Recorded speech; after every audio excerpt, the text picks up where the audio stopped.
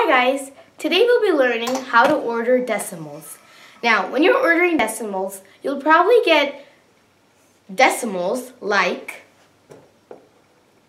0.2, 0.3, 0.1, and probably 0.8.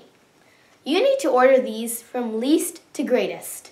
Now, first, just do this really simple method called take down the whole numbers, which means you'll just look at the number or digit after the decimal point and underline it and then bring it down. So this will become 2, this will become 3, this will become a 1, and this will become an 8. Now we'll write those in vertical form on the other side so that's more clarified. So we'll have 2, 3, 1, and 8.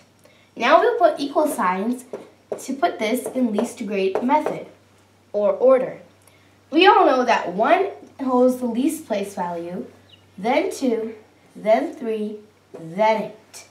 Now we'll put these back in horizontal form. So this will become 0.1, 0.2, 0.3, and 0.8.